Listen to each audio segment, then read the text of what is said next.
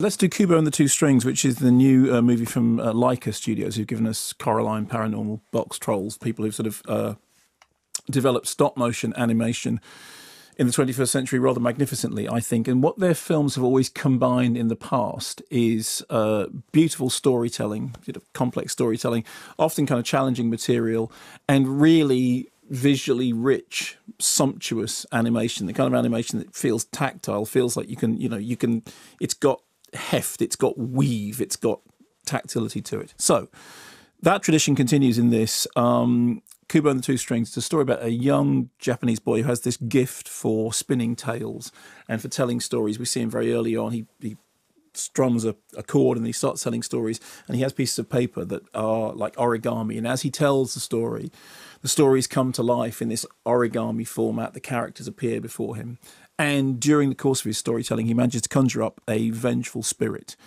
And we then begin this long journey, which is a voyage of discovery, in which he teams up with Monkey, who's voiced by Charlize Theron, and Beetle, voiced by Matthew McConaughey, and embarks on this quest which aims to unravel the mystery of his fractured family. Here's a clip. Kubo, look.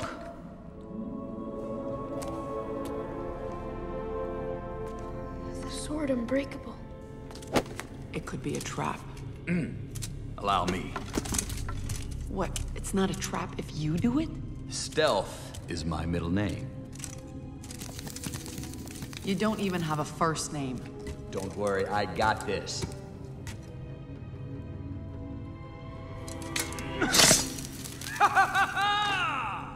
The mighty beetle is victorious! So the film is rated a PG for mild fantasy violence and scary scenes. And as is always the case with sort of genuinely inventive animation, when there are moments which are meant to be scary, I think they are properly scary. It's PG, but it does have moments that are genuinely sort of properly alarming in a way that I think they're absolutely meant to be. I loved this. I thought that the visuals were really mesmerising and enchanting. I loved the fact that the story was stories within stories, narratives within narratives, and it wasn't afraid to be adventurous. It didn't feel the need to constantly have to restate its purpose and signpost. It kind of imagined that its audience was smart enough, intelligent enough, open-minded enough to keep up.